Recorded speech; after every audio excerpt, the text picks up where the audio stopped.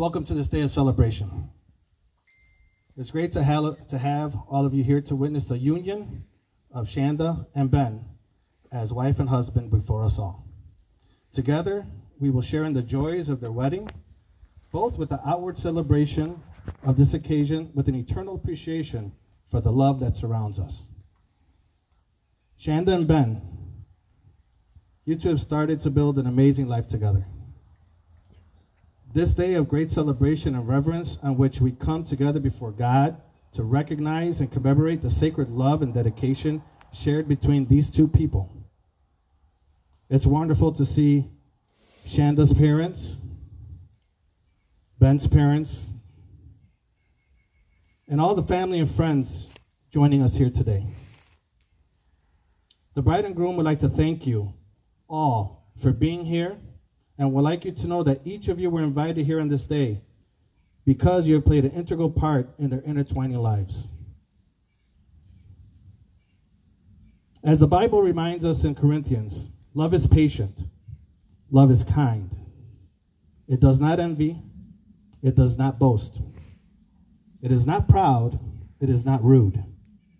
It is not self-seeking, it is not easily angered. It keeps no record of wrongs. Love does not delight in evil, but rejoices with the truth.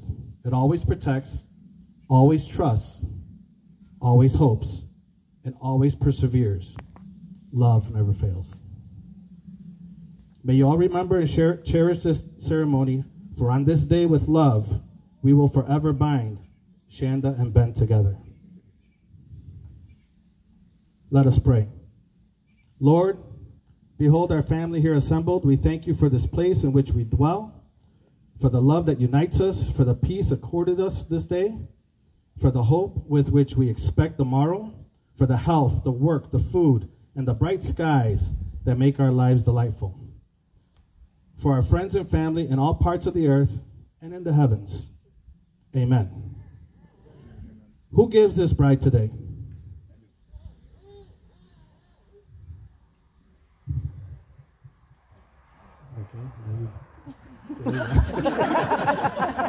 We didn't rehearse this yesterday, but it's okay. Thank you, Daryl. Thank you.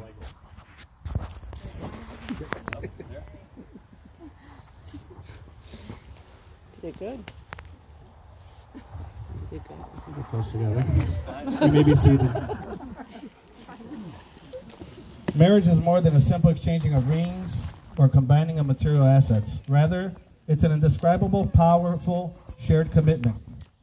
While today I legally bind you together, the truly important bonds we form today are largely invisible to the world, existing primarily in the unfilled corners of your heart.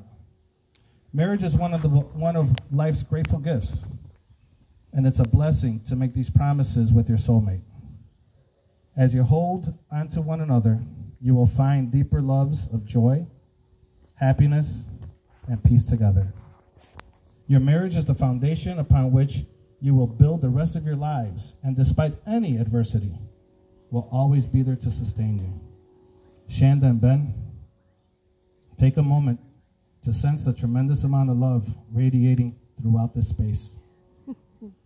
As you stand here today, before all of us and God, before those gathered here in your honor, and before one another, take note that after this day, your lives will never be the same.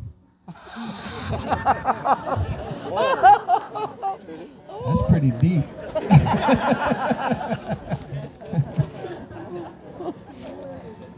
Marriage, regardless of any preconceived notions you might have, has the capacity to deepen and challenge and strengthen you and your relationship in ways that you never thought possible.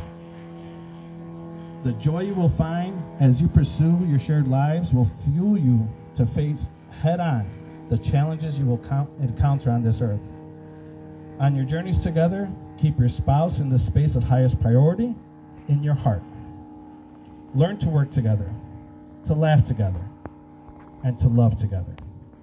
Do not get caught up in worldly things that will draw you apart. Instead, focus on your shared devotion and turn inward. As your relationship strengthens, you will find that you come to share a remarkable love, a love that is both abundantly given and freely accepted.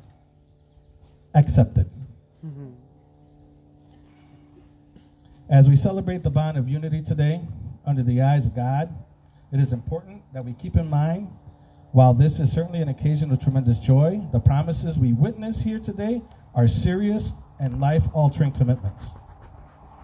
As Jesus said, "Have you not read that he who made them at the beginning made them male and female?" He also taught, "For this reason, a man shall leave his father and mother and be joined to his wife, and the two shall become one flesh. So then they are no longer two, but one flesh. Therefore, what God has joined together, let no man separate."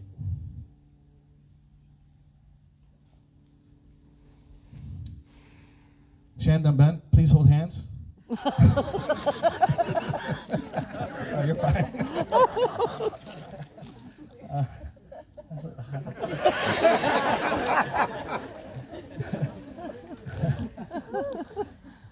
Shanda, do you take Ben to live together in the union of marriage, to take him as your best friend and partner in life, to honor, cherish, and love him from this day forward, for better, for worse, for richer, for poorer, in sickness and in health, for all of your days?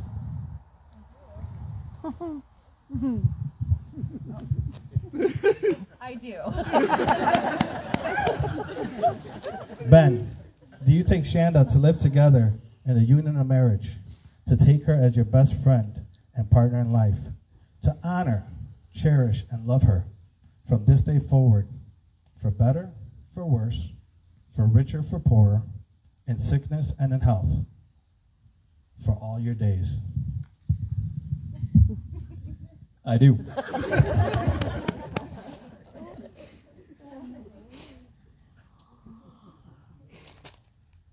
The ring. Good one.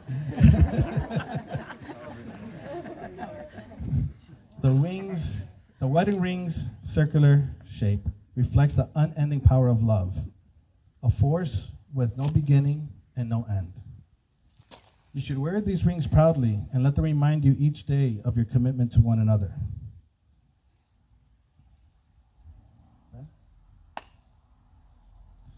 I, Ben, give you, Shanda, this ring as a symbol of my love. As I place it on your finger, I commit the whole of my heart and soul to you. I promise to cherish you for the rest of my days. I give you all that I am and accept all that you are.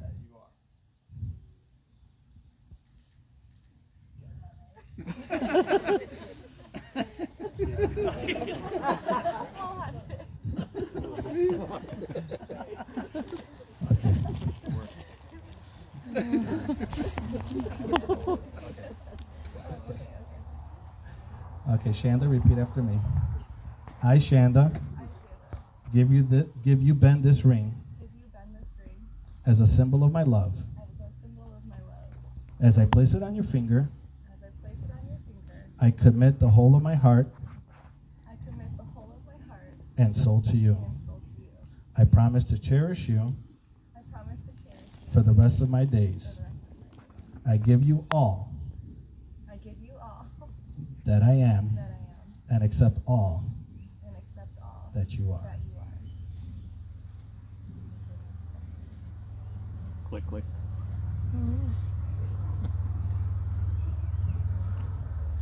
Family and friends, sealed together today both in law and in love, by the power vested in me, by the Universal Life Church, and by the state of Wisconsin, I am pleased to announce Ben and Shanda as husband and wife.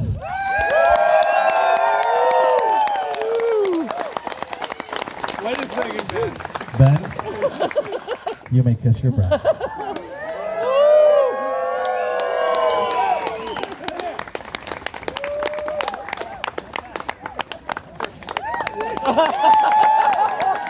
Ladies and gentlemen, for the first time, I'd like to give you Ben and Shanda Schwartz.